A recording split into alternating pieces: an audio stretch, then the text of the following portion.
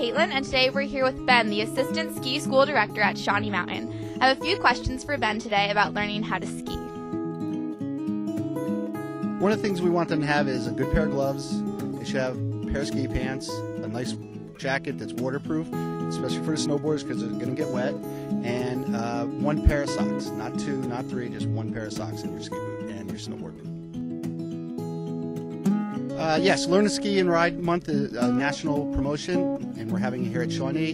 For $65, you can come in. It's a never-ever first-time beginner lesson. You get a lift ticket and your rental, which you can use the entire day.